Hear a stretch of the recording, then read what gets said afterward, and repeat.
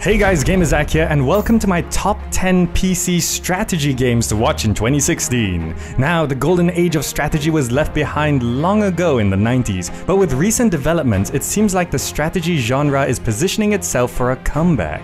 Well, it's high time to strategize which games you're planning to command in 2016. First up, we've got Ashes of the Singularity by Stardock. From the creators of Galactic Civilizations 3, this one is aiming to be a massive-scale sci-fi RTS that takes full advantage of DirectX 12, and this game is promising a lot. Thousands of units engaging in warfare and smarter AI utilizing multi-core CPUs, Ashes of the Singularity could be completely epic, but it might just not live up to all the hype. Their pre-ordering plan indicates at least 3 expansions and 16 DLC packs already, so I'd be careful with this one.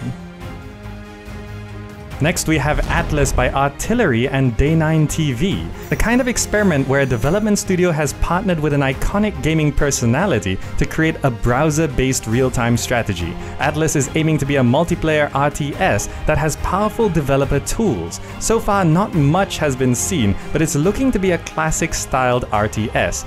With Day9 on board, we can imagine creating a viable esports title is the intention, but we'll have to wait and see if they can do it. Scheduled for public beta testing in December 2015, you'll be able to get a good look at this one to see if the experiment pays off.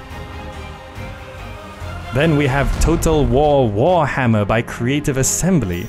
The Total War series has been hit and miss, with some titles being stronger than others. This time though, the game takes you to a fantasy setting and mixing in the Warhammer universe. Gigantic monsters, thousands of warriors, and titanic real-time battles with turn-based conquest. It is promising to be a trilogy, so make of that what you will, but we'll probably be getting a lot of this game in the coming years. Then we have a few 4Xs that are set in space coming up, so let's start with this one, Master of Orion, Conquer the Stars by NGD Studios. A reimagining of the Master of Orion series, Wargaming obtained the IP and is set to make a new game.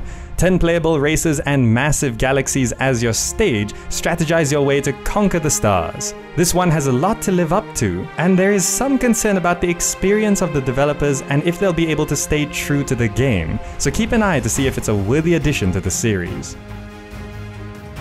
Next up we have Endless Space 2 by Amplitude Studios. Your vision, their future. Here we have a turn-based 4X game set in space. A sequel to the galactic colonization and civilization building game. The developers have proven to impress in the past, so we can hope they've learned and improved upon their design. Not too much is known about this one yet, but if you like the original or Endless Legend, then you'll probably like this one. And then we have Stellaris by Paradox Development Studio, a grand strategy on a galactic scale. It's the new 4X from Paradox set in space. Strategic gameplay, alien races, and emergent storytelling through discovery events. The game is looking very nice. It's also promising up to 32-player multiplayer, an advanced diplomacy system, and the ability to customize your ships. Paradox is no newcomer to grand strategies and 4X, so we can hope that this will be good. And comparing the last 3 games, 4X is set in space, you bet these 3 titles are going to be competing with each other. Then we have Offworld Trading Company by Mohawk Games, an interesting take on RTS by being economically based rather than having a focus on military. Surprisingly fast-paced and competitive in multiplayer, it's a game that could have a big future. Fluctuating resource prices, market manipulation, and buying out your competitors. We've been able to play this through 2015, but it had a long way to go before being complete. Now Offworld Trading Company is reaching completion with new game modes, a proper campaign, and more refined gameplay with 4 distinct corporations. So check it out if you're looking for a different kind of RTS. Next up we've got Cossacks 3 by GSC Game World. It's been a decade since the last game in this series of historical RTS classics, and this is from the original developers. 12 playable nations, base construction, collection of resources, land and sea combat, and up to 10,000 units on the battlefield. It's looking like a very nice revival. Mechanically, the game will be a lot more like the first title rather than the sequel, and with a big focus on multiplayer, there's an actual possibility of it being developed further to support the game as an esports title, but only if that's how things go after release. At the time of making this video, Cossacks 3 is set for a 2015 Christmas release, but that's late enough to include in this list. And they heavily hint that it could be delayed, so I might end up right anyway. though further development with additional nations and some free and paid DLC are planned, so it'll be good to keep an eye on this either way. Then we have Halo Wars 2 by Creative Assembly. Starting with the news of Microsoft's revival of a beloved RTS, Halo Wars 2 is a pretty hyped title for 2016. The sequel is being developed for the PC and the Xbox, but the original was never on the PC, and it's been 7 years since the first game. Will they be able to keep everything balanced and make it a proper PC RTS? How about cross-compatibility? Creative Assembly, the Total War developer, working on this title gives it a better chance, though I'd still be a little cautious. And next we've got Homeworld Shipbreakers by Blackbird Interactive. Starting out as hardware Shipbreakers before Gearbox purchased the Homeworld IP, and from the original creators of the Homeworld series. Not too much is known about this, but we do know that it's going to be an RTS with ground and air forces themed around salvaging derelict ships.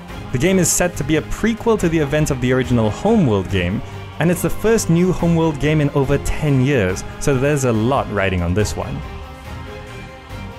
Finally, as with any list about upcoming games, there will be some titles only announced next year, but we can always talk about what we know. As of now, Eugen Systems, the developer of Active Aggression, are working on 2 non-announced real-time strategy games according to their website.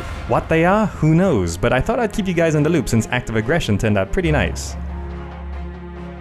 Now, most of these games should be releasing in 2016, but either way you should keep an eye on developments to see if these games will secure a tactical advantage or fail to control the battlefield. And to wrap up, here's something I'd like to know. Do you prefer real-time strategy or turn-based, and why? I see a lot of opinions, so your comment could shed some light on it. Alright, that wraps up my top 10 PC strategy games to watch in 2016. Hope you enjoyed the video, and if you did, drop me a like or share it with your friends. The support is always appreciated. Thanks so much for watching, and I'll see you in the next video.